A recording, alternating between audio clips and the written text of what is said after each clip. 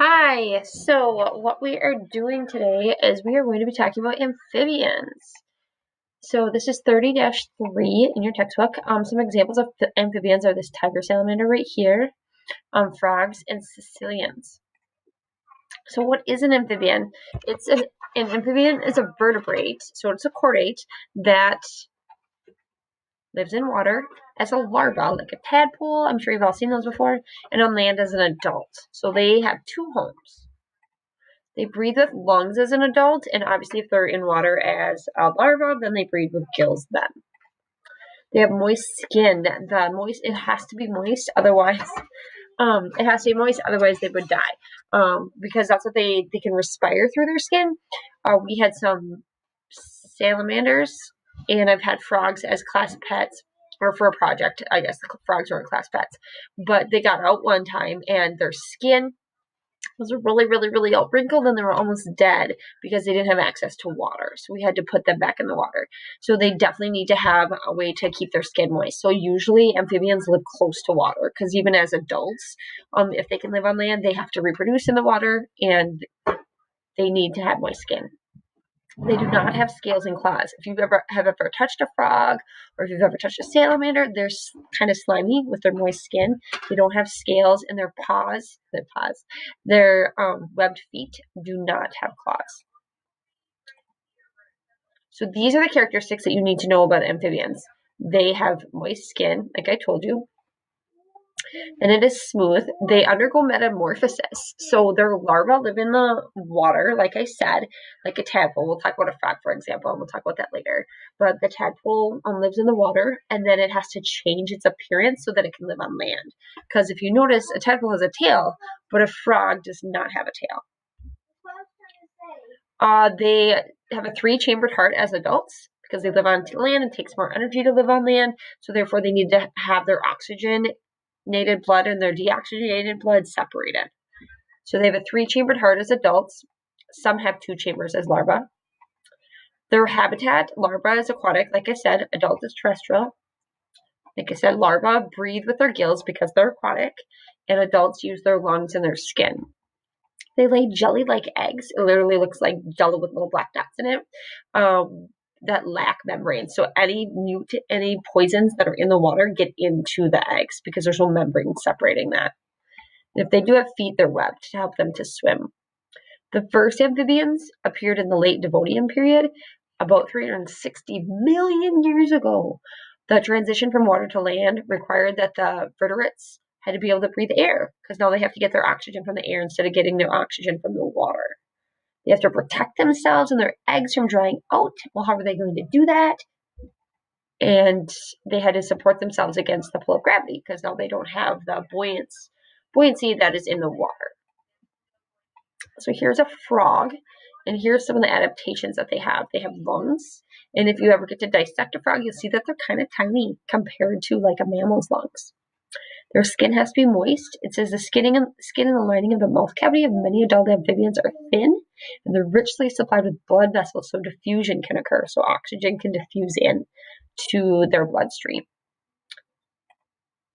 Their legs of a land vertebrate must be strong enough to hold its weight. And if you've ever heard of anybody ordering frog legs at a restaurant, I used to waitress, and I used to serve frog legs at Friday nights. That's the part of they're very muscular to help them to be able to support their weight and jump. They actually have a pelvic girdle because that's what their femur attaches to. So their legs attach to that pelvic girdle. So here's all sorts of different species of amphibians. So the class Amphibia is relatively small. There's not a lot of them. And it's quite diverse because you have the salamanders, which have a tail like this as an adult. I keep hitting the wrong button. I am so sorry. They have salamanders these are tiger salamanders. I used to have those as class pets. They're super cute. Their little tiny hands would hold onto your finger, and they like to eat live food. So if you do have salamanders as a pet, you can't buy it like canned food. They want to chase their flies and their things like that. They don't really want to be kept hostage, I think. So we let them go eventually. You can see their eyes, which we'll talk about, and their mouths. But these are all different species of amphibians. Now we can go on.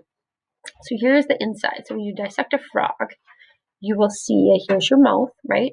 And then it leads to the esophagus, just like you. You have the esophagus here, which leads to your stomach. Here's your stomach. Here's your intestine. And then here's your cecum. And then this is their, cecum is like a large intestine, which leads to their cloaca. They only have one opening, which their eggs can go out of if they're female, and their feces can go out of, and their urine waste can go out of. They also have a liver, which is this large organ right here, and the gallbladder down here. The liver helps to produce bile, which digests fats, and the gallbladder stores it. Stores the excess bile that is produced until they can eat something with fat in it. That's the cloaca. That's that word I just said. That is their waste. And eggs, reproductive, comes out of that. So urine, eggs, or sperm, or I didn't say sperm if it's a male, come out of that. But not at the same time, because we don't want sperm and feces to fertilize the eggs, because that wouldn't go well. In most larval amphibians, gas exchange occurs through the skin and the gills, like I said. In adults, lung and the skin. So the circulatory system, how many chambers are in the heart? Do you remember? 1, 2, 3, 3. They have 2 atrium and 1 ventricle. So once you're on land, they start to try to separate the oxygen-rich blood and the oxygen-poor blood. So these are the atrium up here. This is the ventricles. See how close the heart is to the lungs, so it can get that oxygen from the lungs. These are the kidneys right here. They filter the blood. Here's their bladder that drains right into the cloaca. So this is that metamorphosis I was talking about. So they do something called amplexus. Amplexus is where a female frog and a male frog attached to each other can go hours to days, and they lay their sperm and the eggs at the same time, which is beneficial because you don't want the female to lay her eggs and then like 2 hours later the male come and lay his sperm, because they're not going to find each other in the water with the currents and things like that, and animals eating them.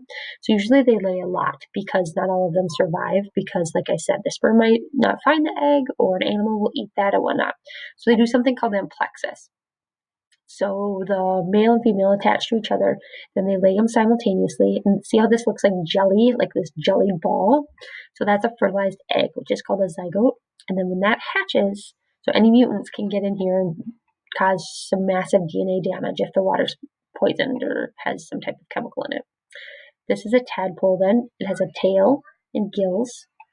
And then this would be considered a froglet if once it has tails and, this is a tail, sorry, it has tails and legs, and it's called a froglet. And then that tail goes away with something called apoptosis, and then you get that young frog. So step 1, fertilization in the water. It has to occur in the water because they don't have a membrane to prevent the eggs from drying out, so they'll just die right away on land. So it has to occur in the water. And once that fertilized egg hatches, it's a tadpole. Once that tail disappears, or once the tadpole gets legs, then it's a froglet, and then the tail disappears and becomes a young frog. Adults can typically breed in about 1 to 2 years. It kind of depends upon the species, but it's external fertilization, and it happens in the water. This is a really cool picture. So obviously the nostril, the mouth, and here's their eye. This is their eardrum. They don't have ears like we do. This is called the tympanic membrane. So that is how they hear. There's 3 groups of amphibians alive today. Salamanders, which we talked about. Frogs and toads are in the same group together. The last one is caecillians. Those are more rare. So salamanders and newts have long bodies. So long bodies and tails. They also undergo metamorphosis though. Most have 4 legs. Both adults and larvae are carnivores. Adults usually live in the moist woods where they tunnel under rocks and rotting logs, but it has to be moist. Frogs and toads have the ability to jump. See how their legs are bent, unlike the salamanders? They have long legs. Toads have relatively short legs and are limited to short hops. Frogs can jump longer because their legs are larger. And lastly, caecillians, they kind of look like earthworms, but they are not. They're legless animals that live in water or burrow in moist soil or sediment. So you know that they're not an earthworm because they have 3 chambers to their hearts. They lay eggs and reproduce in water. They are able to live on land as an adult. So earthworms don't do any of that. So caecillians feed on small invertebrates like termites. All right, let me know if you have questions.